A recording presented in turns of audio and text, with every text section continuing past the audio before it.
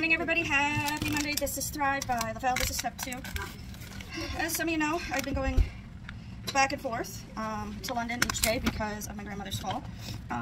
Unfortunately, the conk on the head caused the brain bleed, and she had 4 stitches in her head, and she has a lot of confusion, and she's not completely there. So I've been going up every single day to sit with her, talk to the doctors, physio, nurses, etc. And because they haven't been calling my father, and they're supposed to be. My dad hasn't heard from a doctor since the day of her surgery, and they're supposed to be calling him, and they're not. So, but I'm also really the only one who has the ability to go and sit with her all day, every day, other than family who live in London, and they do go and they visit her each day, which I'm very appreciative of.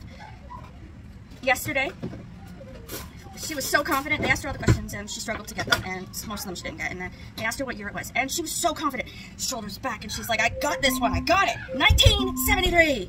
And she's all proud. And the physiotherapist goes, "It's 2023." And she goes, her face drops and her shoulders drops, and she's like, "Oh." But she was so excited that she had it, and then I was so sad for her because, you know, she was confident she had this. In Canada, and then she didn't, but that's okay. I talked to my dad on the telephone, and I said, "Dad, she thinks it's 1973. And my dad goes, "Well, maybe it'll come back." And I said, "Dad, it's never going to be 1973 again." And he just laughs at me. If you can't laugh in this situation, then I'm going to cry.